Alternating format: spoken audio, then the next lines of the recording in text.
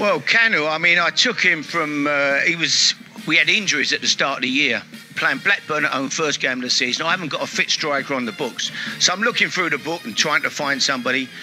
Suddenly I said to Tony Adams, what about Kanu? He went, Harry, he's 48. I said, well, he said, no. I spoke to the physios at Arsenal. He said he's fit. I said, he was at West Brom last year. I said, I saw him. He did all right. I saw him twice and he played well. He went, no. Anyway, we go through the book, can't find anything. Eventually I ring up Kanu. Kanu, do you want to play? I said, are you going to play this year? Yeah, I'd love to play, he said. I said, do you want to come to Portsmouth? Yeah. So he come down on tomorrow, Monday morning. This is Sunday. Come Monday morning and we can do a deal. We have you come down and play. Fantastic. Monday morning he turns up. I said, look, we've got a reserve game this afternoon. I'm going to play you in the reserves against Cardiff. It's not a trial. It's just to make sure your fitness is good. You know, you're ready. Get you fit for Saturday. We have a big game Saturday at Blackburn.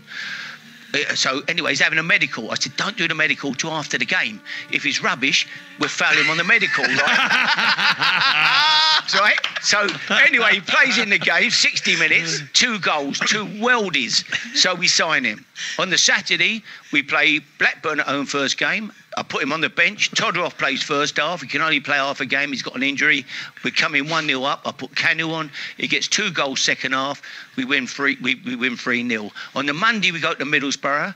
He gets another 2 goals. We win 4-0 at Middlesbrough.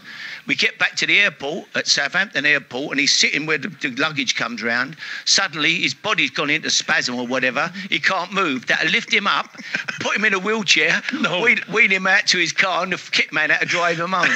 No way. But 5 years later, he's still playing for Portsmouth. He scored the goal in the semi-final to win the cup. He scored the only goal in the final to win the cup.